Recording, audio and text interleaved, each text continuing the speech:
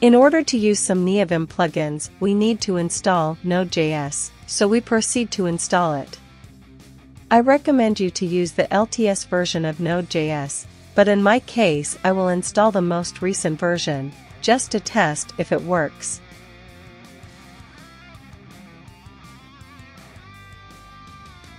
We also need to install npm.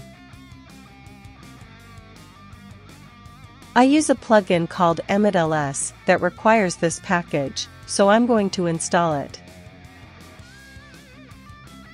My personal configuration is in this repository. It's very disorganized at the moment, feel free to use it if you want.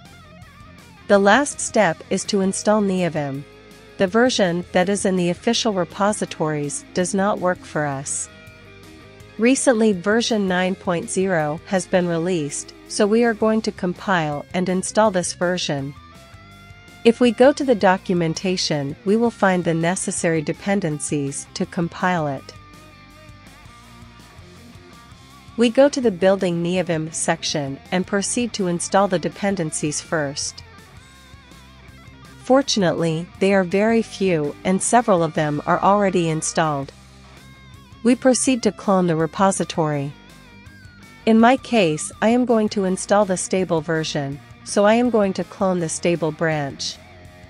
Use the flag depth equals 1 to make the download faster, otherwise it will take longer to download, as it happened to me. Once this is done, we proceed to compile. I am using a very old computer, and even so it only took me 3 minutes to compile Neovim. Once Neovim is compiled, we proceed to install the package.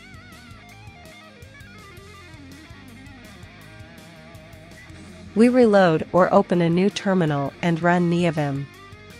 The first time we run Neovim, it will install all the plugins. We wait for them to install.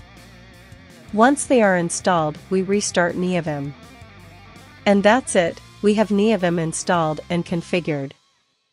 If you want more information about my configuration, you can watch this video, where I explain all the important plugins.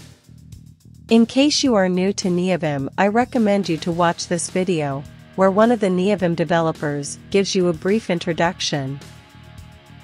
In the next video, we will finish installing a dark GTK theme.